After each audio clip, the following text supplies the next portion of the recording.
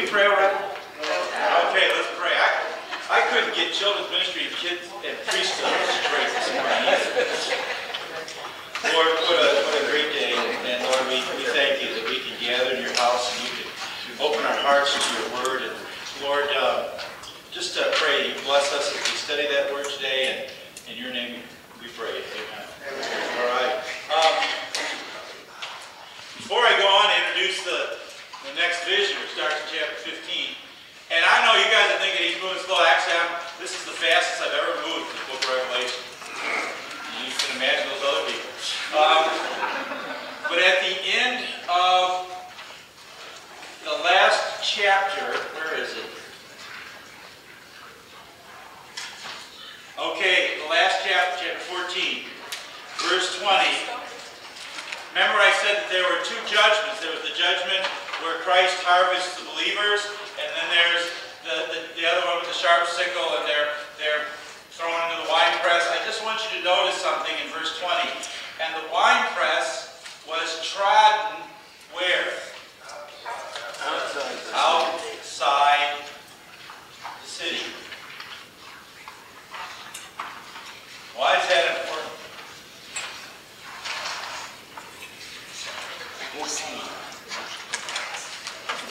Why is it important that it's outside? You didn't want to defile the city.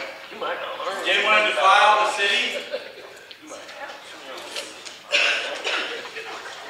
Say that louder, Tommy. Jesus was crucified outside the city also.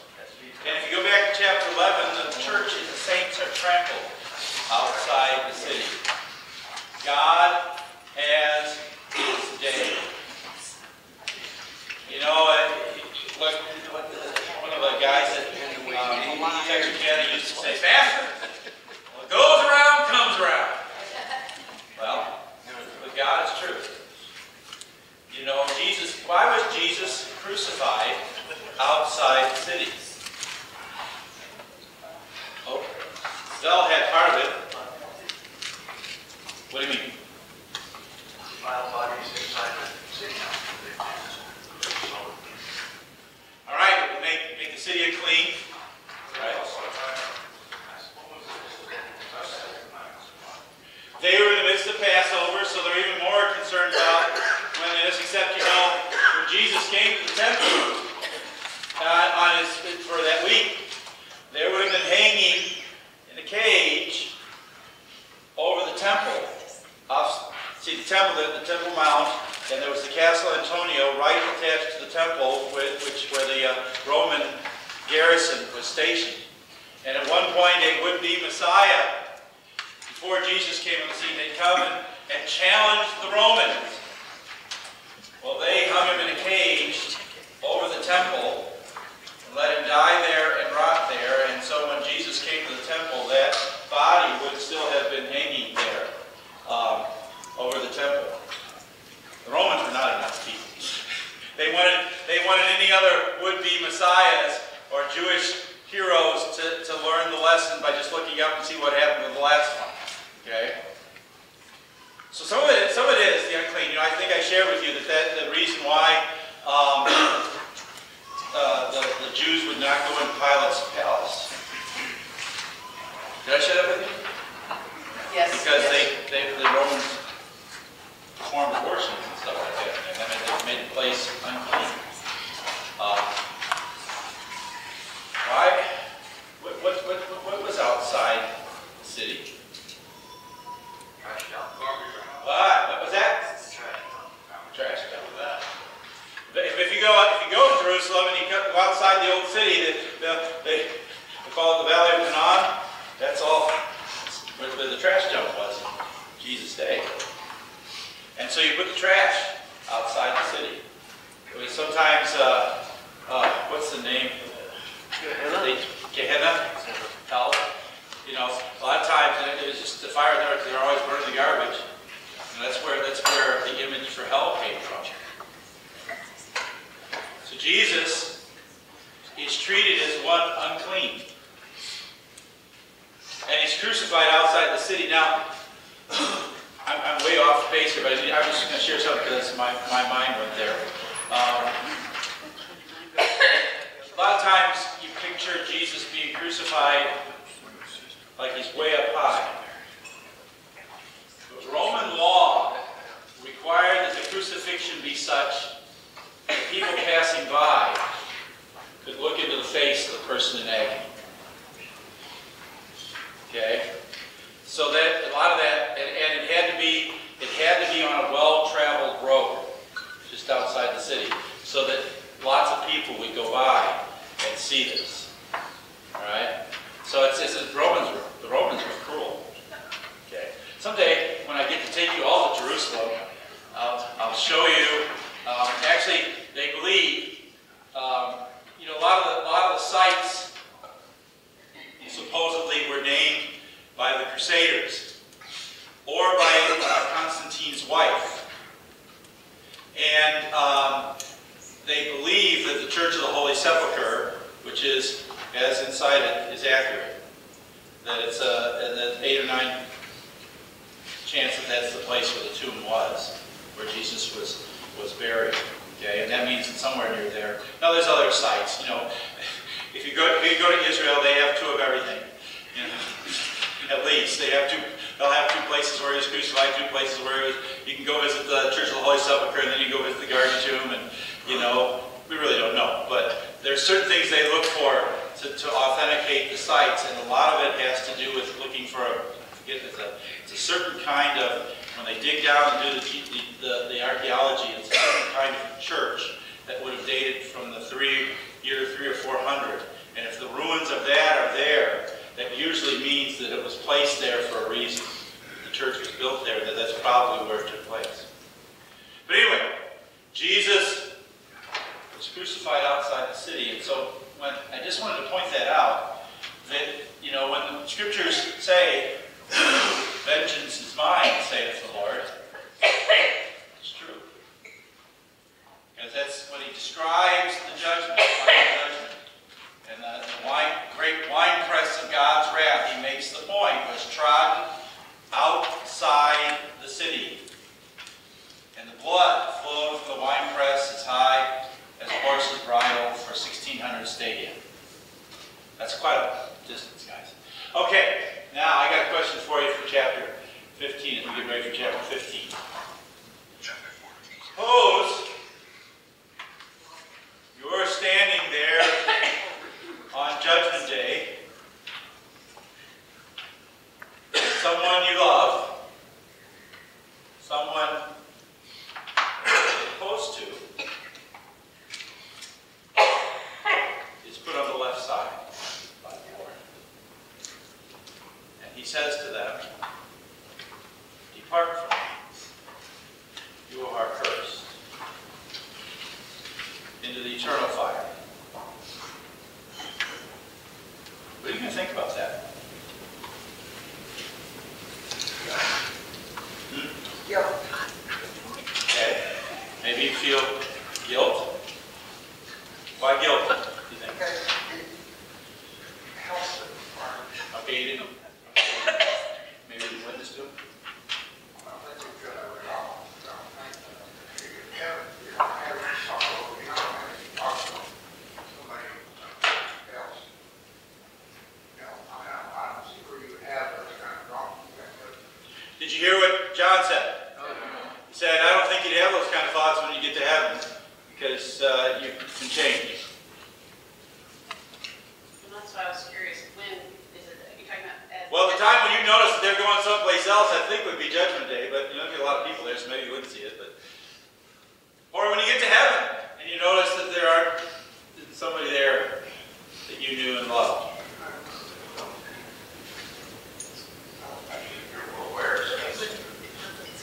There's no sadness, no. Okay, now think about what John is saying. No sadness, no tears, nothing like that. So I don't know. You just would be happy with it. Okay. I don't know whether you'll know it or not, but I do know this. One of the things the book of Revelation makes clear is that there, we're going to say, you're right, Lord. Your judgments are right altogether. And that we will not be disagreeing with the judgments, that we will say, right,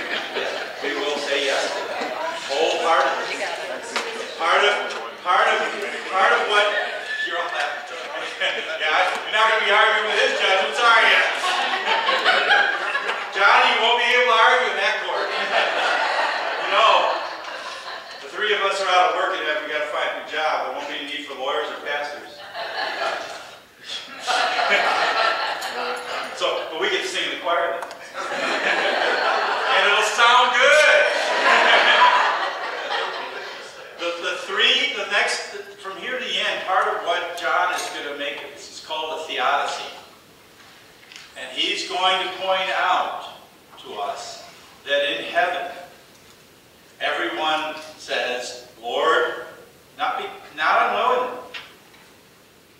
Because exactly what you said, our hearts are changed. We see things through his eyes finally. And we know, you're right. Your judgments are just all together. So I think we imagine the sadness, the guilt. But in the world to come, that's gone. And even at Judgment Day, it's gone too, because think about what in 1 Corinthians 15, when Jesus comes, in that moment, in the twinkling of an eye, we will be changed. So we'll already be in our proper state, our redeemed state, the moment he comes. No. Unless you're not changed. Anyway, so just understand it. Now, this is one of the issues that's going to be dealt with in these last chapters, is that God is right, and he has every right to judge people. Okay? So, you're going to see what, I want you to think, how many seals did we have? Remember? 7. And then what did we have after the seals? Not the seals on it. I can see somebody out there thinking, in San Francisco, we got seals. Yeah, I make a good seal. All right, the stamps are seals. I'm sorry, my cat? A squirrel? What else did you have? You had 7 seals, you had... Well, the 7 lampstands before, but these have to do with judgment. There were 7 trumpets, right? With the 7 seals, the things that were destroyed were all 1/3 of everything that was destroyed. Remember? With the 7 trumpets, what was the fraction? 5 points. It's 1/4. No, maybe it was 1/4, then 1/3. I got it backwards. It's 1/4 of the seals, 1/3 with the trumpets. We're about to get our 3rd set of 7. Now, the number 3 in the apocalyptic book is what? Completeness. So this is the 3rd set of 7. 7 is also a number of completeness. Yes. There are going to be 7 bowls full of the wrath of God that are about to be poured out of the earth. I just want you to remember what I just shared with you about the things with these bowls. Chapter 15.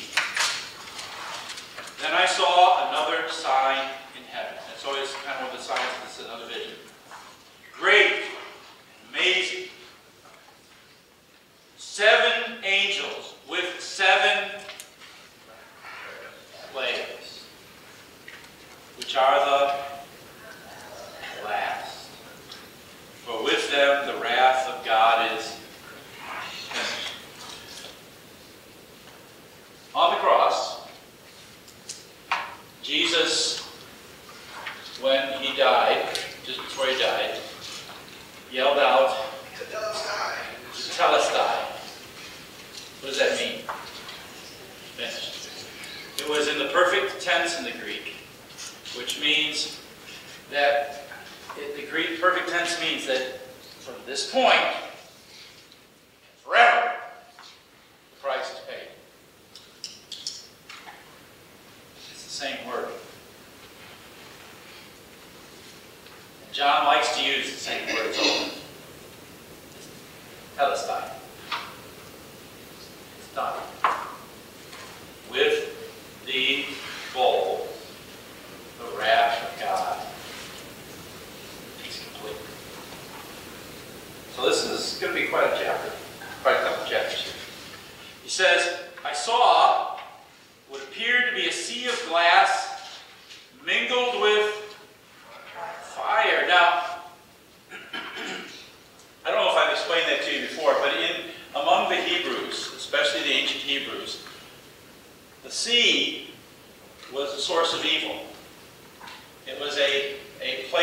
danger and threat. You know, they were not a seagoing people. Okay? They were a mountain people. They were a desert people, but they were not. If you look where they mostly lived in Israel, it was in the Judean mountains. It was up in the hills. You know, the plains, the Shephelah, the foothills, and the Shephelah, and then the plains. That's where the Philistines lived. Okay? In fact, does anybody know what tribe Samson was of?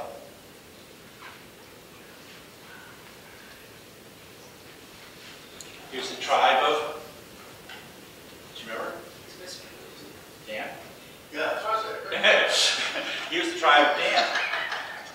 Dan is a tribe that actually got moved. Yeah. But it sat right on the Shephelah. From where Samson's home village was, you can look out and you can see the towns of the Philistines. And so part of Samson's problem was, and you know what makes Samson a big hero, but Samson did not live the life he was supposed to live as a Nazarite. He got himself in trouble. He wasn't faithful. And he kept going down into those villages. He got in trouble. That's where he found his wife, right? Who kind of betrayed him. So eventually they moved Dan. The tribe of Dan, up to the northern part of Israel, the mountains, away from where they could get in trouble, basically. Okay? Just wanted to point that out because, you know. Anyway, go ahead. Let's look here. It says, but they were not a seagoing. See, that's where my mind goes off on tangents. Sorry. They were not a seagoing people. They saw the sea as a place of danger. So look at how the sea is pictured here. It's glass, which is a calm sea, mingled with what? Fire. Does that sound like a place you'd like to be? No, not in a wooden boat. What was that? Not in a wooden boat. You know that's how they one of the ways in which they defeated the Armada, right? The British set some of their ships ablaze and sailed right into them and set some of the. Before they knew it, the whole channel was ablaze. You know, they call it the English Channel for a reason. They think that's their river. Now look I saw what appeared to be a sea of glass mingled with fire, and also those who had conquered the beast and its image, and the number of its name, standing beside the sea of glass, with harps of God in their hands. Who are these guys? Tribulation saints. You, I hope. Right? They're you. Standing by the. And I want you to think of a picture. Because, well, it'll help you to get to the next one. And they sang what? Song of Moses and of the servant of God, and the song of the Lamb. What is the song of Moses? Well, it's in Exodus. Yep. If you go to Exodus chapter, we'll start at 14.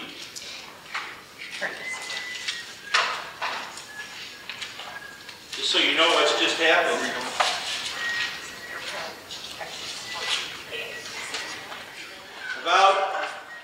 About verse 30, it says in chapter 14 that the Lord saved Israel that day from the hand of the Egyptians, and Israel saw the Egyptians dead on the seashore. Israel saw the great power that the Lord had used against the Egyptians, and so the people feared the Lord, and they believed the Lord and his servant Moses. And then Moses and the people of Israel sang this song to the Lord, saying, I will sing to the Lord, for he has triumphed gloriously. The horse and rider he has thrown into the sea. The Lord is my strength and my song. He has become my salvation. This is my God, and I will praise him. My Father's God, and I will... What's just happened? What are they where are they standing? They're standing on the other side, and they've walked through on dry ground, and then they've watched as the pillar of cloud by day and the pillar of fire moved out of the middle of the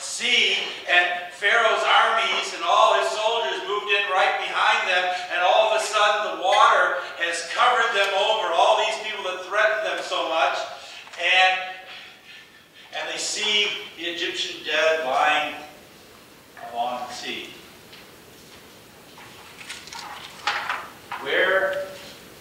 What John is wanting us to see, Revelation 15, is a picture of us standing on the right side of the Red Sea, on the other side of God's judgment.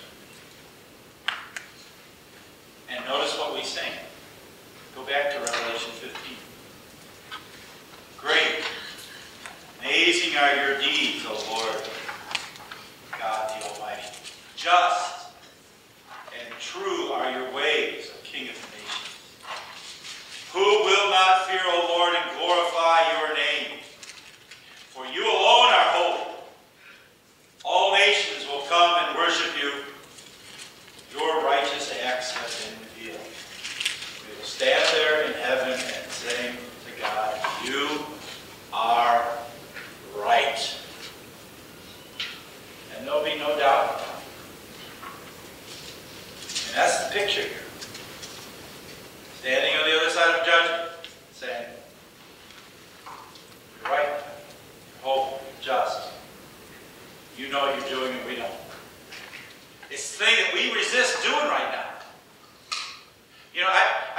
There's a passage in Philippians where it says, therefore God has highly exalted him, right? Philippians chapter 2, and placed on him, Jesus, the name that is above every name, that at the name of Jesus every knee shall bow in heaven and on earth and under the earth, and every tongue confess that Jesus Christ is Lord. Some willingly. Others unwillingly. We're going to see a lot of this in the next chapter. The unbeliever will have to, but it won't be willing. Even then. And one of the things you're going to see in these chapters is that the unrepentant go to hell unrepentant. And think about, we're going to talk about plagues when we get to chapter 16 here. I'm going to ask you, so be thinking about this. Any place else that we know where plagues take place? Just now, don't answer now. I know you know the answer, but I just want you to think about it. Okay? Because remember, the Old Testament's extremely important to us. So we're going to stand there and say, God, you're amazing, even as the judgment happens. And you're right, you're holy, you're just. Glory be to you.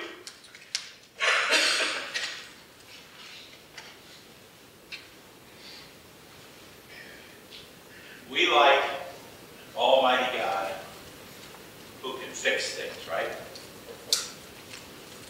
I want you to look at the call of Jeremiah in the first chapter of Jeremiah.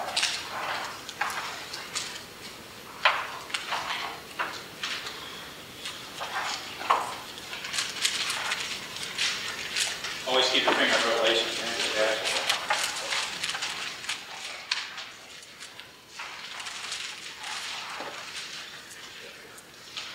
Look at what he says here. This is when God called Jeremiah, and you guys got to know.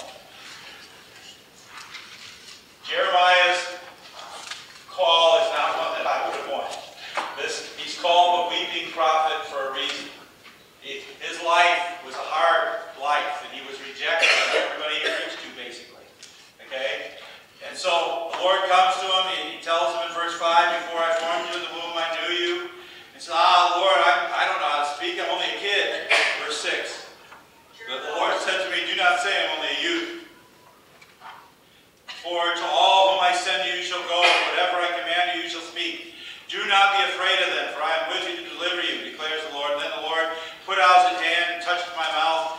And the Lord said to me, behold, I have put my words in your mouth. I have set you this day over nations and kingdoms to pluck up and break down, to destroy and overthrow, and to plant. We like God that builds and plants. We get a little nervous about God who plucks up and destroys.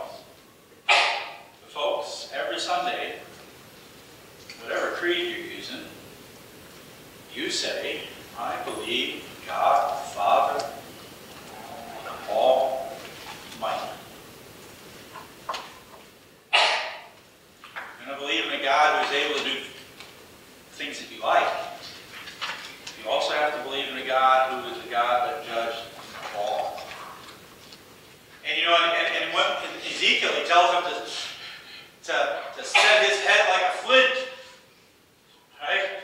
So he can break the hard hearts of the Israelites. You know, sometimes that's what God has to do in our lives. Sometimes he has to break our hard-headedness. You know, a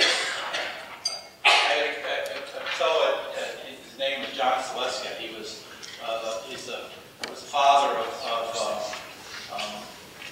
Tammy Ferry and a bunch of other Seleskas who teach at the seminaries, and also Pat Ferry, who's my boss at Mequon.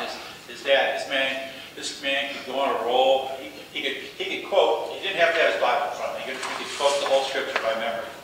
Okay, and he in the Bible class, it was just like, okay, and it was all scripture. But he could also get on a roll with jokes. That just would. And Pat couldn't get to a meeting in Florida once, and so Selesky had to give up and give the opening. So he gave an opening monologue, and he was Polish, so he told one Polish joke after another.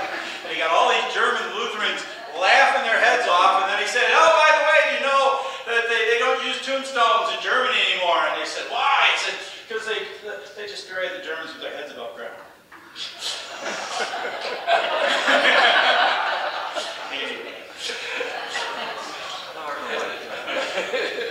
It was good. I don't know that they had any donations to the university, but what? Yeah, they do. But he was a great guy. He knew the scriptures. He was such a good guy that Pat Ferry, when he would have guys for the theology department who were graduates of Fort Wayne, where John taught, would say to the interviewee, I'm John Selesky's son-in-law, and make a decision on whether we wanted that guy to come to the university based on that guy, the student's reaction. I'll tell you more about that privately, but John was a good guy. Anyway.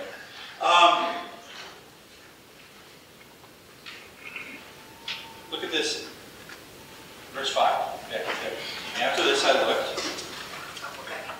Yeah, we're at Revelation chapter 15. Keep me on track here.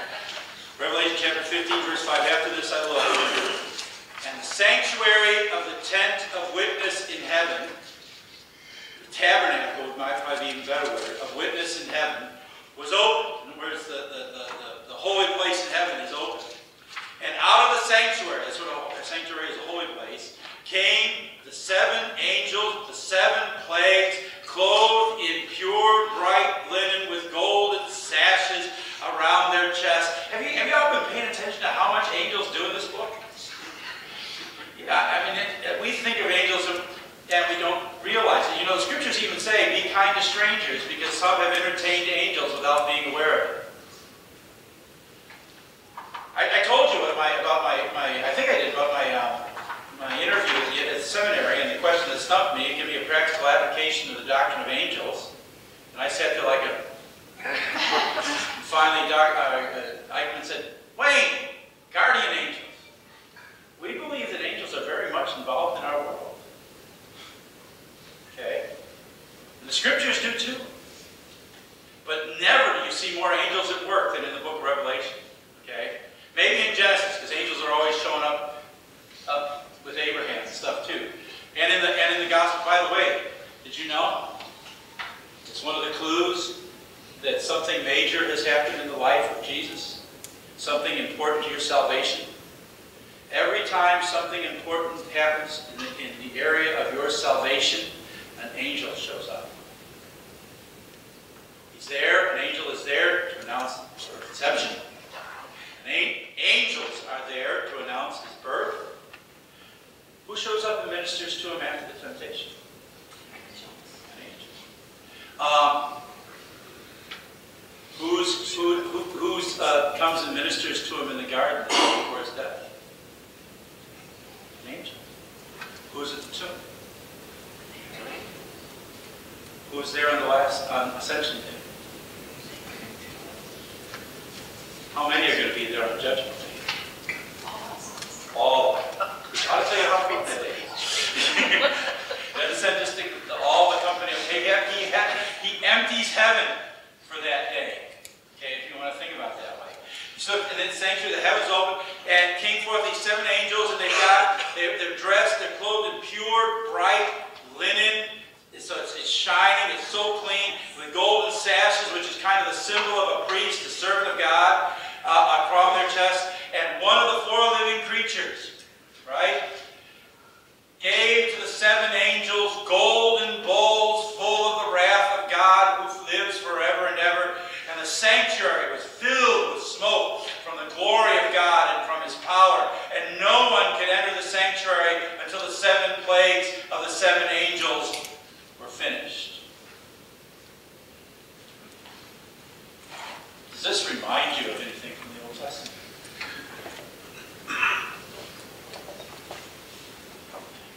Couldn't go into the Holy Land until the Israelites were purged of their former sins. Okay.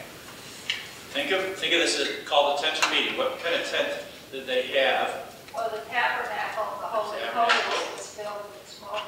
And when it was filled with smoke, God was there. and Moses could not enter. No one will be allowed to interfere with God's work. Nope. Until He's finished. It's quite, when you understand the imagery, the book of Revelation is quite dramatic. I mean, can you think of another time when if those of you who are, I'm going to test you people from the early service today. Late service people, you're off the hook. What was the first reading about? Isaiah's vision. Alex, it's good to hear. Isaiah, it's chapter 6. What happens in chapter 6? Let's burn and clean up. Okay, yeah. Isaiah walks into the temple and he sees God on His throne, and it says, that the imagery here is powerful. It says that the train of His robe filled the temple. And there are angels, seraphim and cherubim, flying to and fro with 6 wings, covering faces and back and forth. And I love Isaiah's reaction. What does he do? I'm not worthy. I'm unholy. Oh, you know what he does. Whoa! Did I come at the wrong time? Right? Because he says what Mike said. He says, I'm a man of unclean lips, and I live among a people of unclean lips, and my eyes have seen the Lord. Now, I want you to. I'm going to show you something. I'm going to find it here in John chapter 12. John chapter 12, John is writing about when Jesus had said these things. Learn about verse 37 or 36. He departed and hid Himself from them. This is just after He's entered the city. And then John is writing. It's not the words of Jesus, though He had seen many signs before them, they still did not believe. So the word spoken by the prophet Isaiah might be fulfilled. Lord, who has believed? This, that, and the other thing. Then look at verse 41. Isaiah said these words because he saw His glory and spoke of Him. If you're ever wondering, what did Isaiah see in the temple? Because the Bible says no one has ever seen God live. So how did Isaiah live? John gives us the clue. Isaiah spoke of these things because he saw His, and the Greek word His there refers to Jesus. Saw His glory. He sees the pre-incarnate Christ.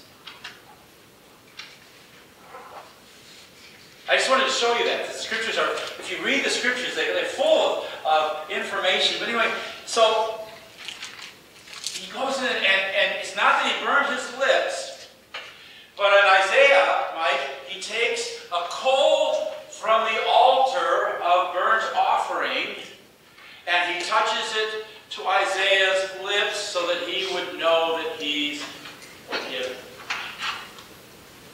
And it's by the grace and the forgiveness that Isaiah can then answer, here am I, send me, send me.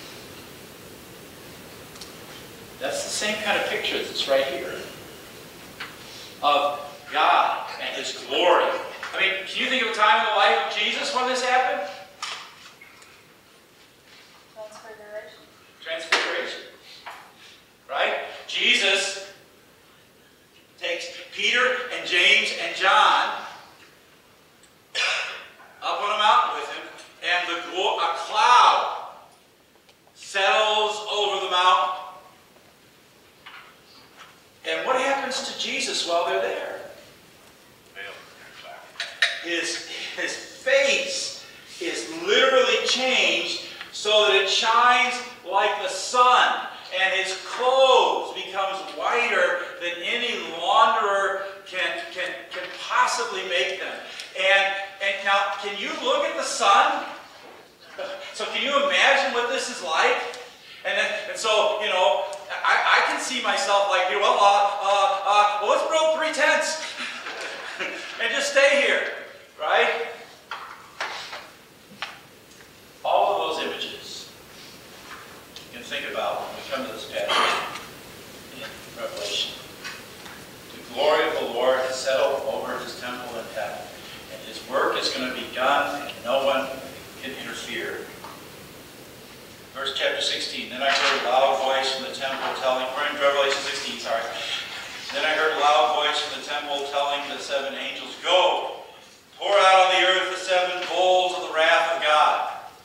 And so, I'm going to test you, Old Testament, just so we see this right now. Let's see. Okay. All right. Can you guys tell me how many plagues were there? 10, right? Can anybody name them? Locusts, what? Blood? Snakes? Was it snakes? Were there snakes in the... So that's it, that's the wilderness. Frogs. What? I can't hear. Boils. Darkness. Fire. Hail. Yes. 1, 2, 3, 4, 5, 6, 7. We're missing 2 others. Gnats. Gnats. I'm going to say that was the last. Firstborn. Is there fire? Well, The hail. it wasn't the movie, but that was the hail. I'm talking about the book of Exodus, not the book of Charlton Heston. Livestock, yeah. Livestock.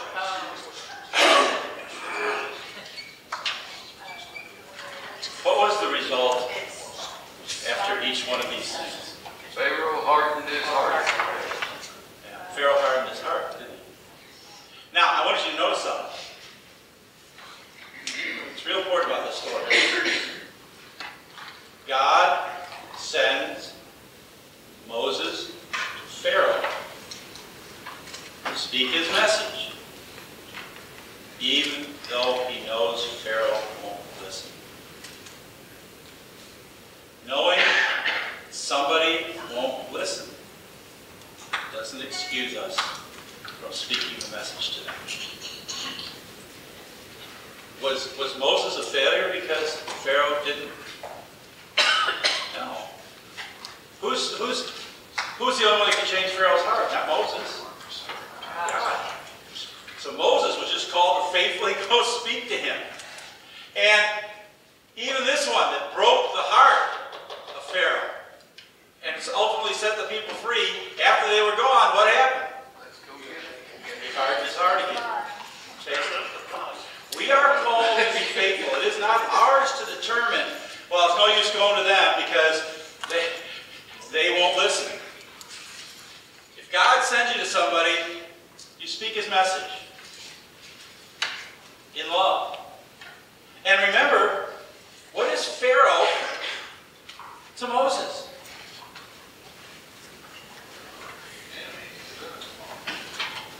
Now he's an enemy, but what was he? He was a stepbrother. He grew up in the same family with Pharaoh. He had been loved by Pharaoh's father and by Pharaoh's daughter and so forth. So you've got to remember, Moses is called to go speak hard words to family, knowing that they won't listen. Well, you're going to see in this whole chapter that the people of the earth are going to react the same way. It says, so the first angel poured out his bowl on the earth, right? And what happened?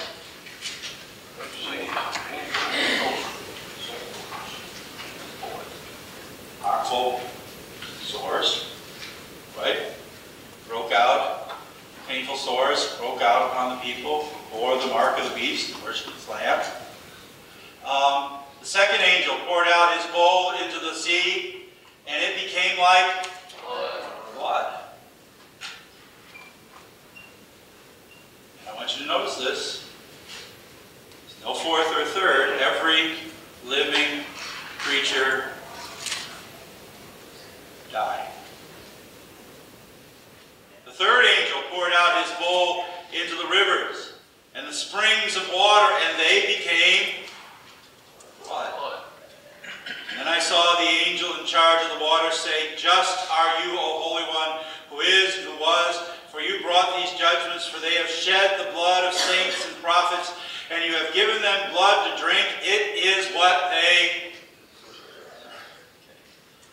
And I heard the altar say, "Yes, Lord Almighty, true and just are your judgments." And then the fourth angel poured out his bowl on the sun, and it was allowed to scorch people with fire. So here is scorching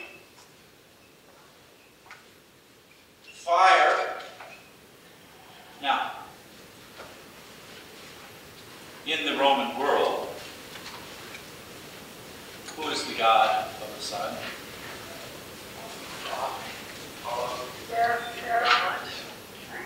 Not in Greek. It's Apollos, I believe. Look here.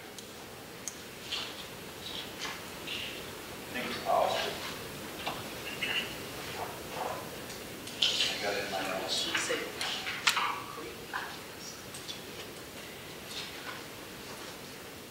Verse 8 is another, is an assault on the Roman god Apollo. By the way, did you notice? Did you know something here? Some of these things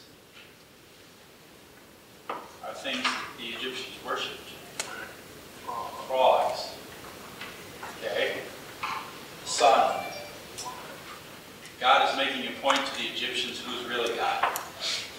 That's part of the point of the plagues that are listed here. Is God is saying, he's telling you, the thing you worship as God is not God. Apollos ain't going to help you. Okay? But I want you to look here at verse 16. I swear I don't want to finish. It's kind of a hard no, but they were scorched by fierce heat. And look at what happens, verse 9. They cursed the name of God, who had power over these plagues. And they did not repent or give him glory.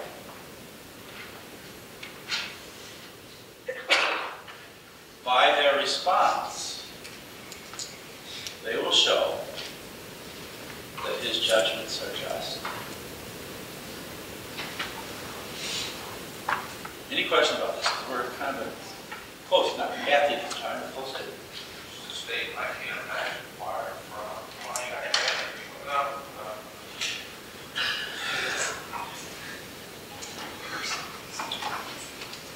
If you look at the world around us, you think in your own life, how hard is it for the world around us? How hard is it for us to admit when we're wrong?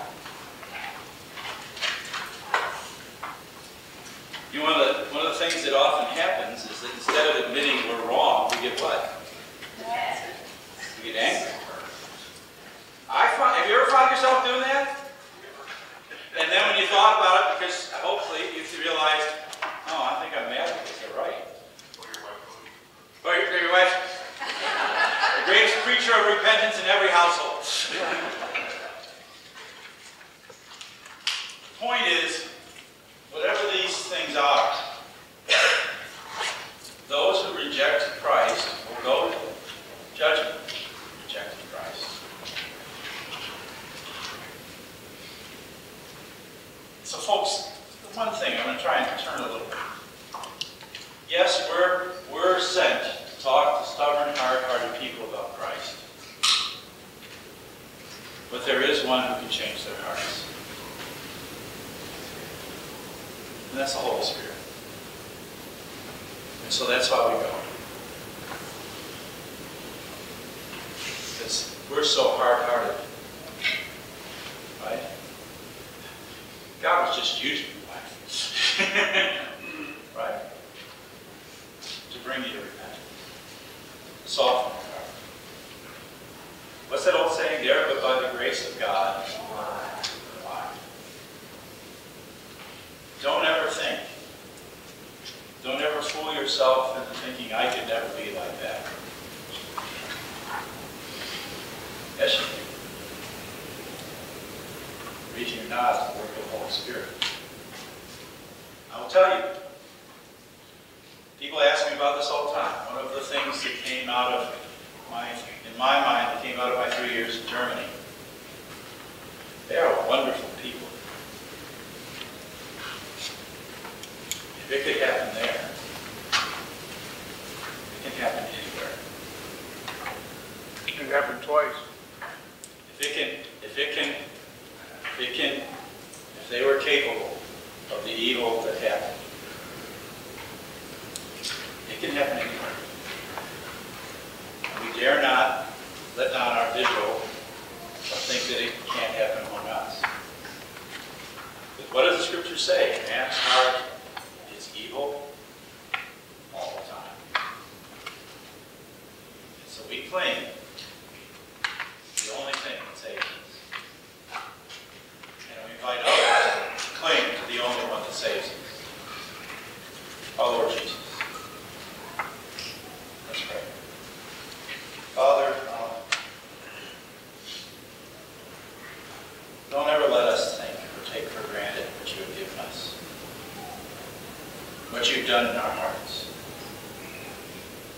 Give us such love for the world around us, no matter what's going on, no matter what's doing,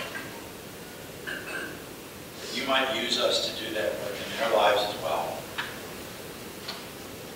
Give us love even, Lord, for those who may not love us, may hate us, so that we might share with them the fact that you loved us that way.